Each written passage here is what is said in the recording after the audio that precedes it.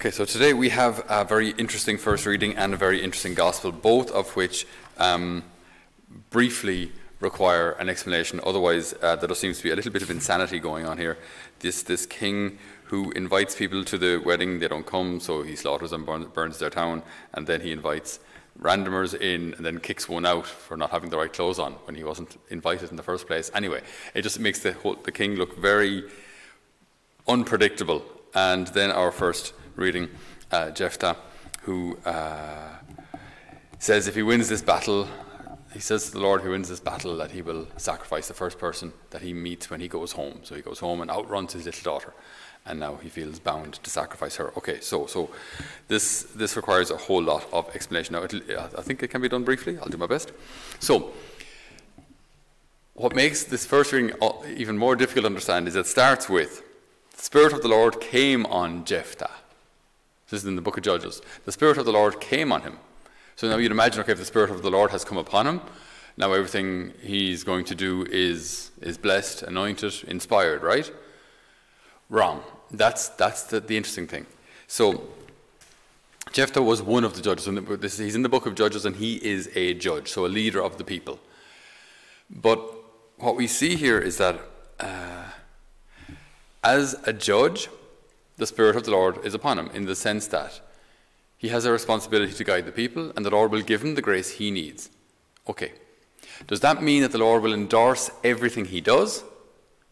No. So there's a difference there. There's a difference between the Holy Spirit coming upon you and you having the Spirit within you, and the Lord endorsing everything you do. Now, I was just talking to a lady recently, and maybe an example that comes to mind pretty quickly could be like within the church, right? So just because a person is ordained doesn't mean that everything they do is okay. Obviously, we have very tragic stories in our history of where this has gone wrong. So just because you're ordained doesn't mean everything you do is holy. Doesn't mean just because you're a sister and take vows doesn't mean that everything you do is gentle and kind and loving and builds people up. Okay, so just because we have the Holy Spirit or a special anointing doesn't mean that the Lord endorses everything we do. But we can actually take it a step further as well, because it's always easy to point the finger and say, yeah, them people over there, they need to be different, they need to change, they made mistakes. You've been anointed. You've been anointed in virtue of baptism. You have received the Holy Spirit. All of the baptized have received the Holy Spirit. So we have received this very particular grace of being dwelled in by the Holy Spirit. All of us. So just because the Holy Spirit lives in us, does that mean that all of our actions are holy, that they're all virtuous, that they're all perfect? No, it should. It should mean that the Holy Spirit lives in me, therefore I'm a temple of the Holy Spirit. Therefore all that I do should be holy, should be inspired, should be anointed. But it's not. That's what this reading is pointing out. This is an example of what not to do. Just because it's in the scripture, in the Bible, doesn't mean that it's an example of what to do, how to behave. No, what we have here is an example of what not to do. The Spirit of the Lord is upon Jephthah, and he has been given the command to defend his people, and actually also to oust the Amorites. We won't go into that. So that he was called to do that. He was not called to make this vow to the Lord that if I win, the first person I meet when I go home, I'll sacrifice them. God never asked him to do that. That's not what it does not say. The Spirit of the Lord required this of him. No, this was a 100% Jephthah. So even though Jephthah is a leader of the people, a judge, he doesn't know God.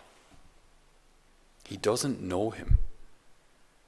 How absolutely tragic that is. That a leader of the people, so a leader of God's chosen people, and therefore someone who should represent God to the people, someone who should uphold his law, doesn't know God. Now again, this, maybe the immediate example that comes to mind is within the church. Yeah, if priests or religious have fallen short of the mark, they're supposed to represent God. They're supposed to be his merciful and tender face. They're supposed to teach the truth. They're supposed to courageously lead the people to heaven.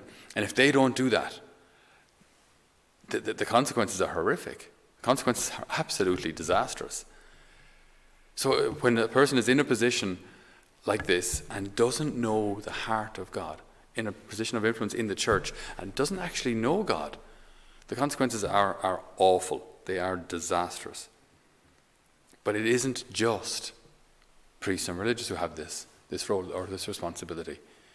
I mean, who's going to teach the faith to children? Well, generally speaking, their parents. The parents are the primary educators, not just in civil education or whatever it's called, normal education, but also as regards the faith. If I see dad pray, if I see mom pray, that's going to be an absolutely powerful example to me, more powerful than whatever I learn at school. So all of us have received this anointing, and therefore all of us are called to maybe a much higher standard than we were aware of, because we represent God. And just because we have received the Spirit doesn't mean that the Lord endorses everything we do. We choose to sin. And yes, thank God we have confession, but we actually need confession because we keep choosing to do things that aren't anointed. So not knowing the heart of God, even though we should, even though we've received all the grace we need, it can happen that we don't know the heart of our God. I would actually argue that that's very, very common. I would say that it's the overwhelming majority of people who call themselves Catholic actually might find it difficult to know the heart of God at all. To know His mercy, to know His tenderness. Now, I'm not saying to know Him in His fullness, because obviously He's infinite and we can't know Him completely. But so many people, even people of a certain age, they'll come to me like so fearful, afraid of meeting God, who they feel is this big just judge with a big book who's going to open it up when they find themselves at the pearly gates and say, you do this, you do this, you do this, you do this, and when you were 12 years old you do that. And I said, but you've confessed that. You've confessed it. It's gone. It's gone. Let the Lord be your Father. Let God be your Father. Allow His mercy to seep into your heart. That is never an endorsement to do whatever you want, but believe in His mercy. Believe that when He says your sins are forgiven, that they're forgiven. It's not your sins are forgiven, but I'm actually never, ever going to forget them. And as soon as I meet you, I'm going to remind you of that time when you were. No, that's not God. So we have this king who has a wedding feast for his son, okay? So huge preparations, all fantastic, all the food laid out. And those who were invited basically couldn't be bothered. They didn't have much to do. All I'm asking you to do is turn up. All right, you don't even have to do anything. Another little detail there is those who were invited, apparently, I heard this explanation, that when one came to a Jewish wedding, the garment, your attendee's garment was provided for you. So it was a simple kind of a shawl thing that you threw over, but it was provided for you. So you didn't actually have to do anything. You didn't even have to dress up. You just had to turn up. And the meal is there. And the garment is there. And the couple are there. There's this great wedding feast. So they were invited, and one, they decided he'd go off and do his bit of farming, another to his business, and they seized his servants. So those who were inviting them, you're inviting me to a wedding. How dare you invite me to a wedding? I'm going to kill you. It's insane. It's absolutely crazy. They seized the servants, maltreated them, and killed them. You see the level of degeneration that we're at here, right?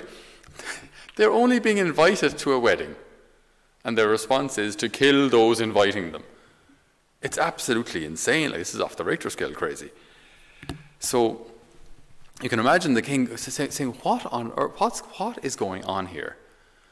Like, everything is, I have a good thing ready for you. The garments are ready for you. You just have to walk. And once you get here, all is good. Now, fast forward to what this analogy obviously means, heaven. So God is saying, I have a place prepared for you.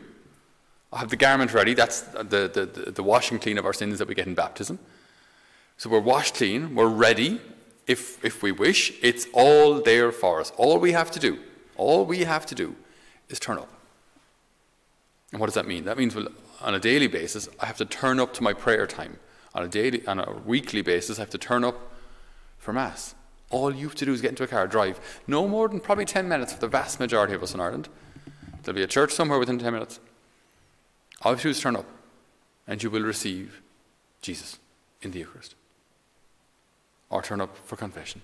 So all you have to do is just turn up. Everything is all the hard work is done. It's all ready. So now you understand why the king reacts so badly. It's just as I say, the insanity of everything going on here. So the servants went out and they invited everyone into the feast. And so the wedding hall is full and away we go. So how did you get in here, says he to a random punter. Now excuse my mental image here, but this is how I play it out.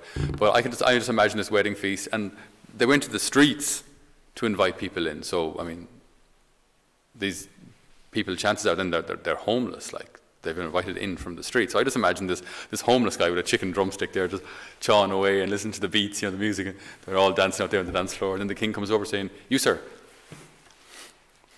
how did you get in here? You've no wedding garment." You can imagine him going, "Of course I've no wedding garment. I'm homeless. Like, this is my wardrobe. What you're looking at is my wardrobe." And then they kick him out and bind him hand and foot and throw him out into the place of his weeping and grinding of teeth. Again, we always have to protect the image of God as a loving father. What on earth is happening here? Again, the wedding garment is provided.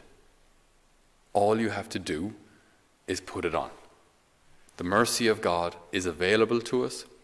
All we have to do is accept it, but we do have to accept it.